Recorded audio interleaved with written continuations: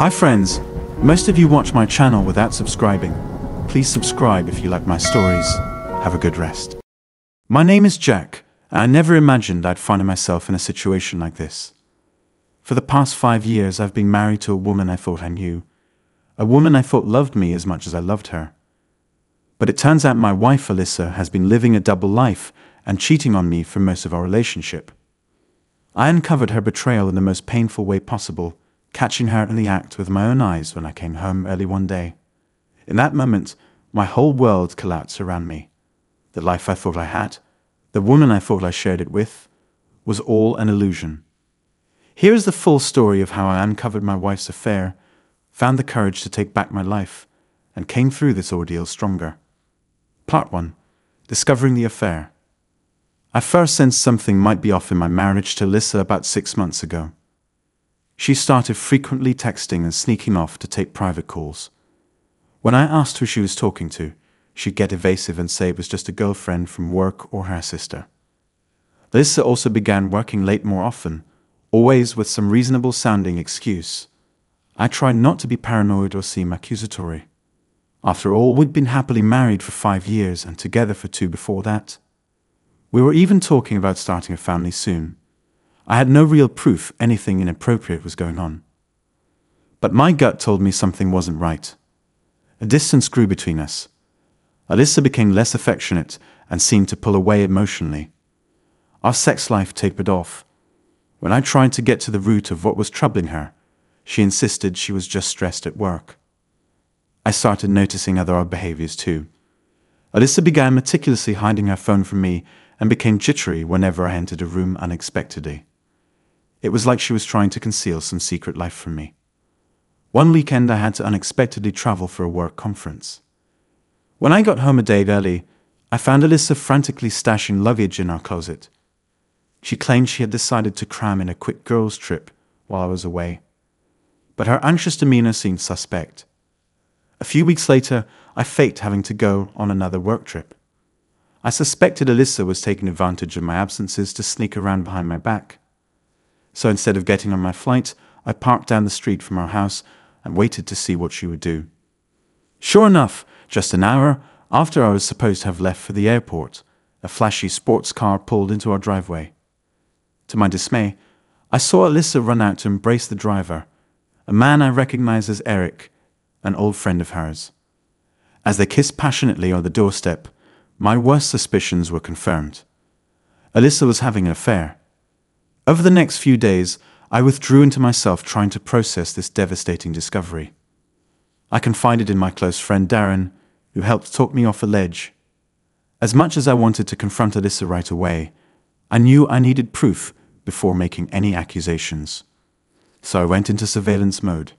I installed hidden cameras around the house to monitor Alyssa's activities. I put tracking apps on her devices. I even followed her, learning she and Eric were meeting several times a week at a motel across town. The evidence against her mounted. After 2 agonizing months of spying on my own wife, I had seen enough. The photo and video proof I had gathered left no room for excuses. It was time to initiate the end of my marriage and bring Alyssa's web of lies crashing down. Part 2. Confrontation. On the morning, I planned to confront Alyssa about her affair. I felt like I was in a daze. I went through the motions, showering, dressing, eating breakfast. On the outside, I tried to act normal. Inside, I was screaming. I called out of work, claiming a family emergency. I knew this coming showdown would be draining and wanted time to process whatever went down. Around 9 a.m., I texted Alyssa asking if she could meet me at home on her lunch break to talk about something important. She replied quickly, agreeing to be there at noon. Those next 3 hours crawling by. I paced around the house rehearsing what I would say, trying unsuccessfully to calm my swirling mind.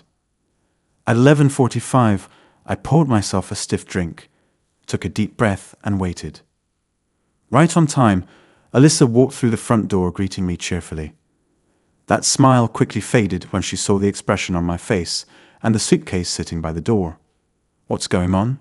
she asked worriedly. I cut right to the chase. "I know about Eric. I know you've been cheating on me for months. It's over, Alyssa." Her face went white. She started stuttering denials, but I silenced her by forcefully sliding the folder of evidence across the table. "Don't bother lying about it anymore. I have all the proof right here. I saw you with my own eyes too." My voice was eerily calm, belying the tempest inside. Alyssa collapsed into a chair and burst into tears. "I'm so sorry, Jack. I never wanted you to find out this way. We have to talk about this," she choked out. I shook my head in disgust. "Talk about what? How you betrayed me? Made a fool of me? What could you possibly say to make this better?" She reached for my hand pleadingly. "It didn't mean anything, Jack. I love you. I was just confused for a while. But we can get through this." I recoiled from her touch. "Do not give me that bull's asterisk asterisked," I snapped. "This wasn't confusion. It was a choice you made for months to lie and sneak around behind my back. I will never forgive you for this." Alyssa's desperation quickly flipped to indignation. "So what? You're just going to throw away everything we've built over one mistake? I think you're completely overreacting. Plenty of couples work through infidelity." Her audacity left me momentarily speechless. I wanted to shake her out of this delusion that I would entertain reconciling after what she'd done. "Let me make this clear," I said. "This sham of a marriage is over. You will sign the divorce papers my lawyer has already drawn up. The only conversation we'll be having is sorting out the practicalities of separating our lives. Save your excuses and apologies. I don't want to hear them." Alyssa glared at me defiantly. "You don't get to just dictate terms to me. I'm not signing anything until we properly discuss this. I deserve that much." I scoffed derisively. "You deserve nothing from me, but I'm done wasting breath on you." I left her fuming at the table and went to pack up the remainder of my essential belongings. Before walking out the door, I turned to Alyssa one last time. "I'll be sending movers next week to collect the rest of my things. My lawyer will be in touch about the paperwork. Do not contact me for any other reason." I'm sure she shouted something as I left, but I drowned it out cranking up music in my car. As I sped away, I let the rage and sadness wash over me. I had done what I needed to. The hard part was over. A new life awaited, without the woman who had so deeply wounded me. Part 3. Picking up the pieces.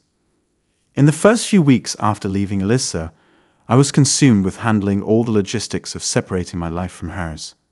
Between meeting with lawyers, finding a new apartment, retrieving my belongings, and untangling our finances, I didn't have much time to process my grief. I threw myself into the tasks at hand and worked myself to exhaustion each day to avoid facing the pain. But at night, when things grew quiet, the sorrow and anger I had suppressed would come flooding to the surface. I drank too much and unleashed my rage by destroying any reminders of Alyssa, old love notes, gifts from our anniversaries, wedding photos.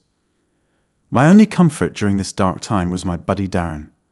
It was a pillar of strength, helping me through many drunken meltdowns and indulging my moodiness. I was eternally grateful I had such a loyal friend to lean on when my whole world collapsed. After about a month, I started to shift out of crisis mode and into building a new life for myself. I reconnected with old friends, pursued hobbies I'd neglected, and adopted a dog named Lucky who brought much-needed laughter into my days. I had decided not to share details on social media about my separation, but word spread quickly through the grapevine.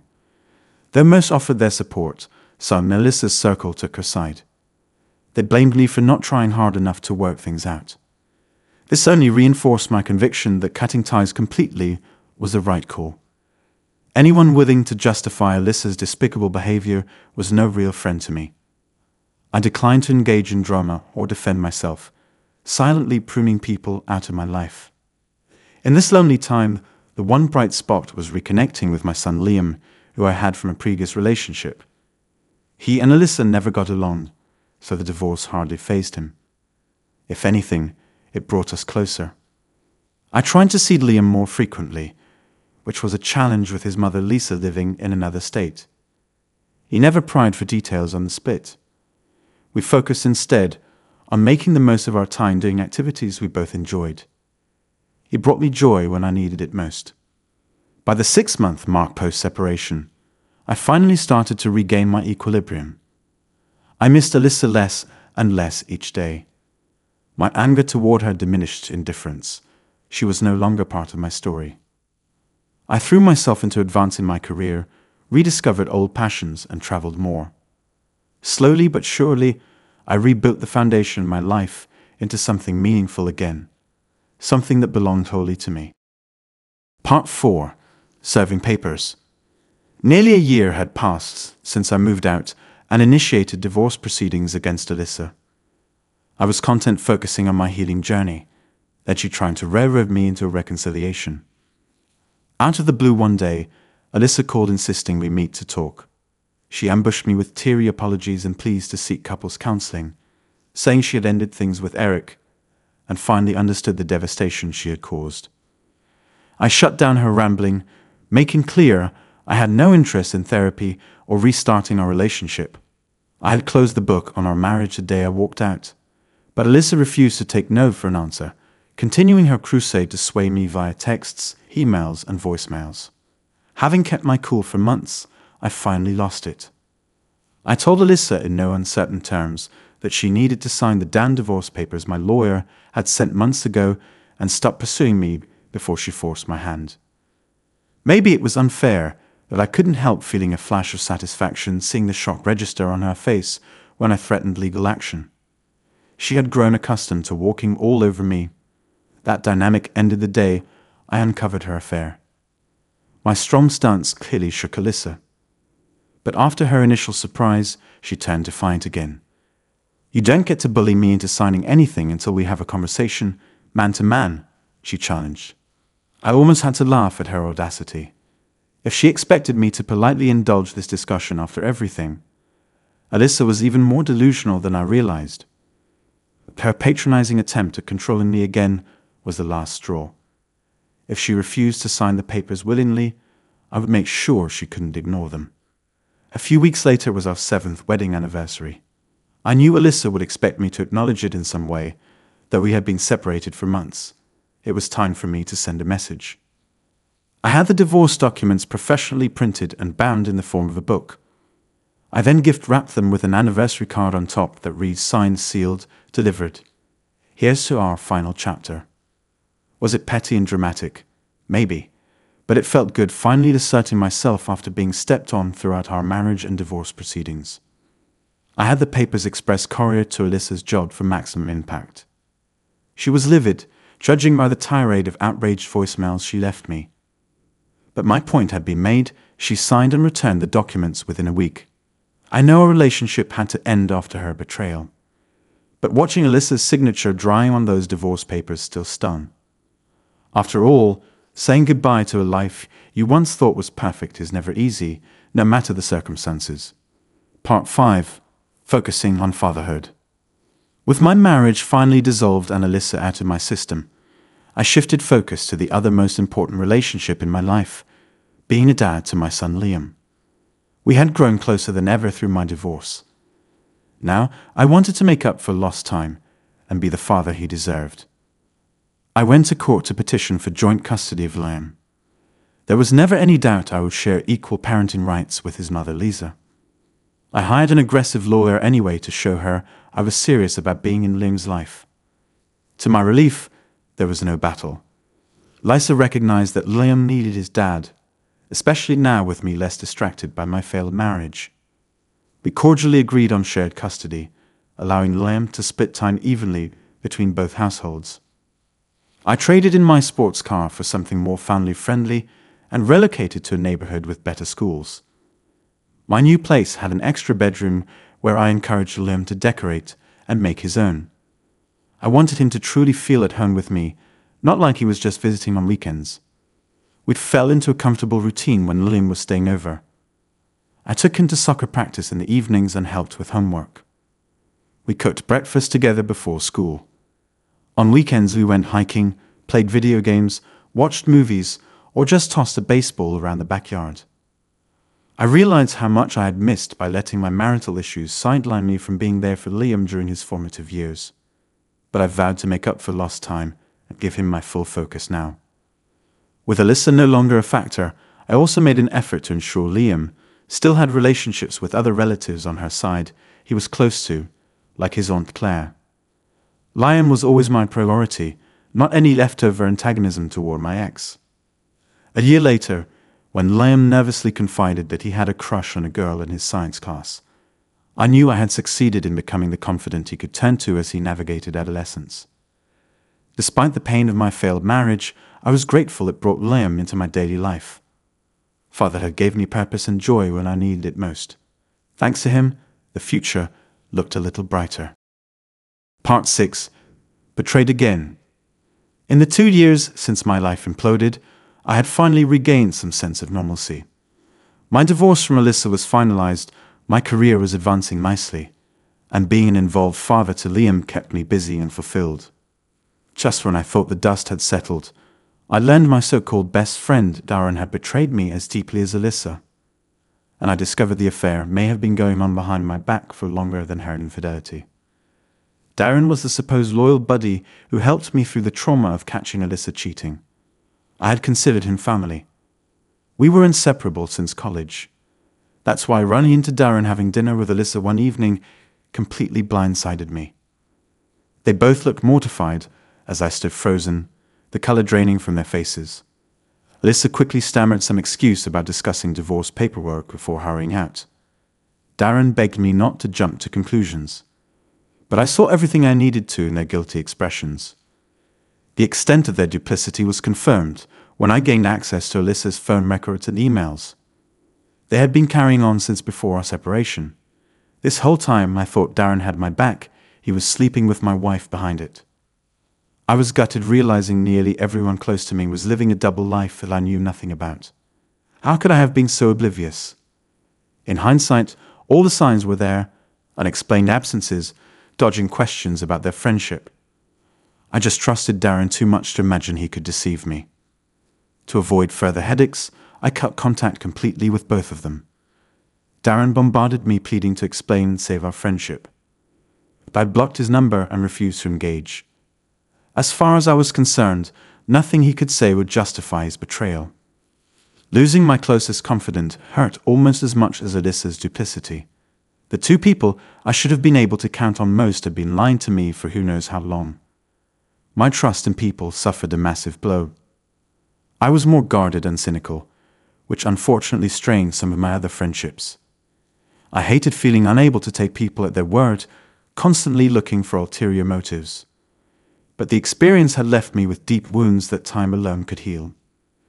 If I had any lingering temptation to reconcile with Alyssa, Darren's involvement extinguished that. Any shred of positive regard for her I clung to was gone. I knew without question that completely removing Alyssa from my life forever was the only path forward. Her affair had broken my heart, but the willful deceit by someone I considered a brother crushed what remained of my spirit. It was the ultimate betrayal. I knew I would carry the scars from it for a long time. As I spiraled into depression again, my lifeline was my son Liam.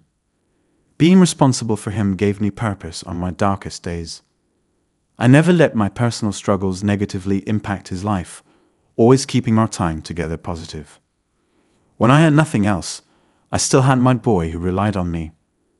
My all-consuming focus on being the best father possible was the only thing that prevented me from sinking into despair during that period. Liam saved me without even realizing it. Part 7. A fresh start. Nearly 3 years after catching Alyssa cheating set off an agonizing chain reaction in my life, I finally felt ready to leave the past behind and start fresh. My son Liam and I were both thriving from our shared custody arrangement. My career had fully rebounded, and thanks to much reflection and counseling, I made peace with what happened. I decided a change of scenery was in order for the next chapter. Liam was eager for an adventure too before starting high school, so we moved across the country to California for my exciting new job opportunity. The sunny West Coast vibe was the perfect antidote to years of gloom. Liam and I explored our new hometown with vigor, hiking the coastal trails, discovering hole-in-the-wall restaurants, strolling the beach boardwalk on weekends. The regular routine we had established continued smoothly even with this major relocation. At work, I let my reputation speak for itself, instead of being defined by office gossip about my disastrous marriage. I kept to myself socially and didn't rush into dating again. After so much emotional whiplash, I was content being on my own for the foreseeable future. In my personal life, I broke the pattern of befriending colleagues. I joined a community basketball league and met grounded, relatable guys who shared my interests. Keeping work and leisure separate brought much-needed balance. I'd also rekindled my passion for travel, taking Liam on epic road trips during school breaks. Our adventures exploring national parks and obscure tourist attractions deepened our bond. I wanted him to view the world through a lens of wonder, creating memories we cherished long after these trips ended. With each passing month in my adopted new home, the painful chapters of my past faded further out of focus. The hurt and anger that consumed me for so long after Alyssa's betrayal lifted like a heavy fog. I was filled with new optimism and excitement for the journey ahead, whatever direction it took me. For the first time in forever, the possibilities seemed endless. I was captain of my own destiny again, wiser for the storms I had weathered, with an amazing kid by my side. Some days were still a struggle, but focusing on the joys in front of me kept me moving forward to a brighter future. Part 8. Unfinished business. My new life in California had brought peace of mind after years of inner turmoil surrounding my failed marriage.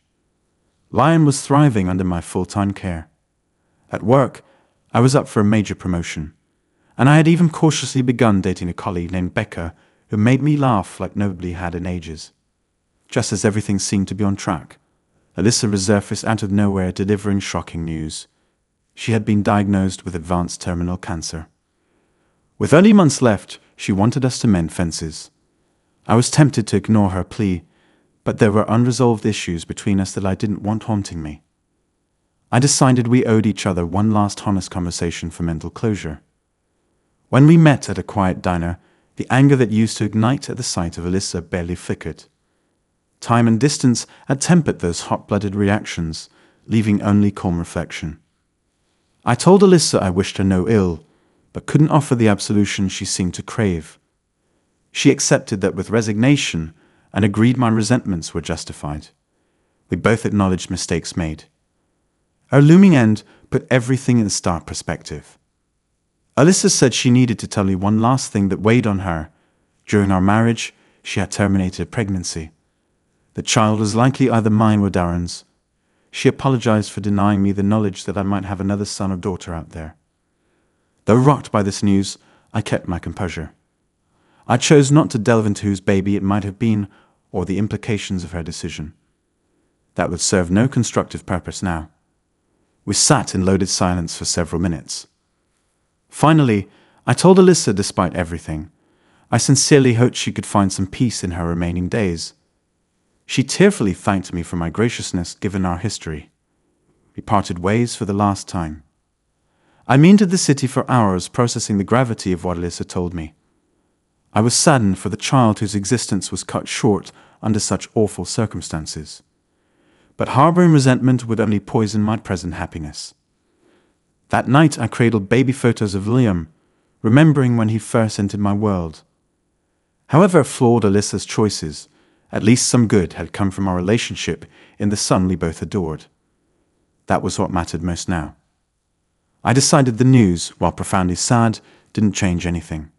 I returned my focus to the people here and now who needed me most. Eventually we all have to reckon with our unfinished business and make whatever amends we can. I was ready to move forward unfettered, keeping only the hard-won lessons. Part 9. Full Circle. It's surreal to reflect back on the tumultuous events that defined my 30s. Catching Alyssa's affair, our contentious divorce, her bombshell cancer diagnosis. So much has happened since that feels like several lifetimes ago. My son Liam is now flourishing in college across the country. We talk frequently, and he still comes home for holidays, but increasingly our relationship is transforming to more of a friendship between adults. I miss the hands-on fathering, but am so proud of the remarkable young man he's become. After losing Alyssa, I never imagined I'd find love again. But a passionate romance took me by surprise when Becca, that witty colleague I initially befriended, evolved into so much more. We've built a rich life together these past 15 years and raised a daughter named Mia who lights up our world. My career fortunes have ebbed and flowed through the years. I was let go in recession, started my own company that failed, and now have settled contentedly into semi-retirement, keeping busy consulting on my own terms. The ups and downs instilled resilience to persevere through adversity. I wish I could say that time healed every old wound, leaving no lingering scars. But the truth is, the deep betrayals I endured in my youth shaped who I became at a cellular level. An undercurrent of mistrust endures when people get too close. I treasure those precious few whose steadfast loyalty has earned my full faith. For others, a cautionary distance remains that may never fully close. But that is okay. We all carry our battle wounds and must learn to accept the imperfections that make us beautifully human. I try not to dwell on past darkness, keeping perspective through mindfulness and daily gratitude for the present gifts in my life. Framing my trauma as fuel for growth has given it redemptive purpose. Though life continues surprising me with its unpredictable twists and turns, I ride each wave with openness, wisdom, and humor that comes from living fully. The wide-eyed wonder Liam and Mia view the world with reminds me that, despite its heartaches, life is still an awe-inspiring adventure. At the end of the day, happiness is a mindset and choice, not circumstantial. And my deepest relationships matter far more than any professional or material success. What fulfills me now likely would have sounded boring to my younger, restless self. But I've realized contentment isn't found grandly on some distant horizon. It's woven into the fabric of ordinary days spent immersed in the things that feed your soul. For me, that's time with my family, simple comforts like morning coffee on the patio, watching birds build nests in my garden, and reading novels that transport me to other worlds. It's getting lost in cooking, volunteering with rescue animals, and having deep conversations with old friends. Of course, I still get restless, impatient for the next chapter, or occasional pangs of loneliness missing how full my nest once was. But then I remind myself that right now, in this moment, I have everything I need. My journey has taken me full circle. The hungry, striving youth who so desperately sought status, adventure, and validation has found peace in subtle pleasures. Though life constantly reinvents itself, my real touchstones remain steady: faith, loving relationships, nature, and creativity. Perhaps the most valuable thing my trials have taught me is that I alone get to define my happiness, not external measures of success. Joy is not contingent on fortune or the absence of sorrow. Rather, it is daily choosing to see the beauty surrounding me if I stop to look.